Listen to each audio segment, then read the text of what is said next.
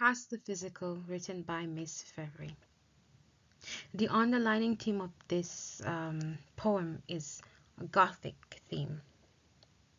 It's about, it's written for everyone and anyone who has ever felt like they didn't fit in and society deemed them to be outcasts because they go against the grain. They are not the norm.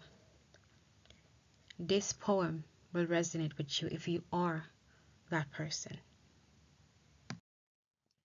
Past the Physical. So solemnly I'd hoped to be forgotten. I fell out of reach in my own culture, tolerated but I am never accepted, not fitting in, always standing out.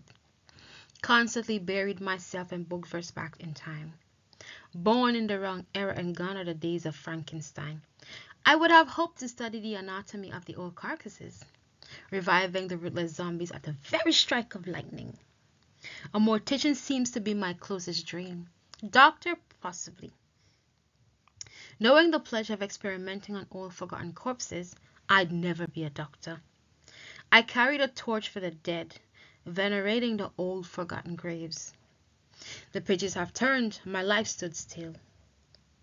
Indecisive, wanting to run, jump, and scream, but society would deem me mad. I am always judged based on my appearances.